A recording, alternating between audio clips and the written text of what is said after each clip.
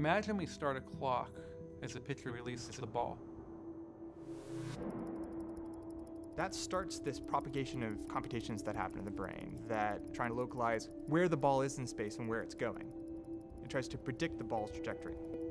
The ball is moving too fast for you to be able to track it with your eyes moment to moment. Your eye is rushing ahead to the point where you expect to see the ball.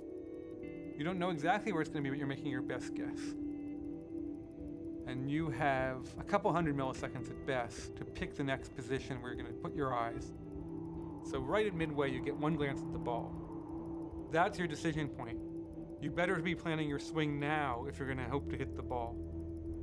If you're used to seeing a ball moving at a certain speed, let's say 90 miles an hour is your average experience of seeing balls, that prediction is going to put you where the ball would be if it's traveling at that assumed speed.